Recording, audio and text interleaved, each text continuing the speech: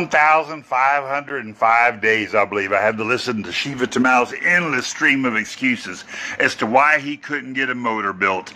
And $26,000 on the block alone later, I've got a bunk motor, scored cam caps belonging to the VIN number to his car that he purchased way back in the beginning, like 2013, and he sold off about 40 days after my car showed up. That stream of excuses why he couldn't mock up any turbo kits or do anything or get my motor built because he needed it in there. But then I told him not to put that damn 150,000 mile crank in there, and he wouldn't give me the specs. He said it was good.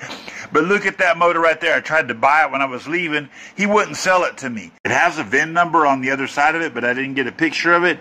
But, you know, and then there's that valve cover he's all trying to pawn off, that bullshit mechanical fuel pump that wasn't even ready after 4.5 years. How was I ever going to go down the track? He didn't even design it. He told me to jump on it. It was a good deal. Guy is such a fucking fraud, man.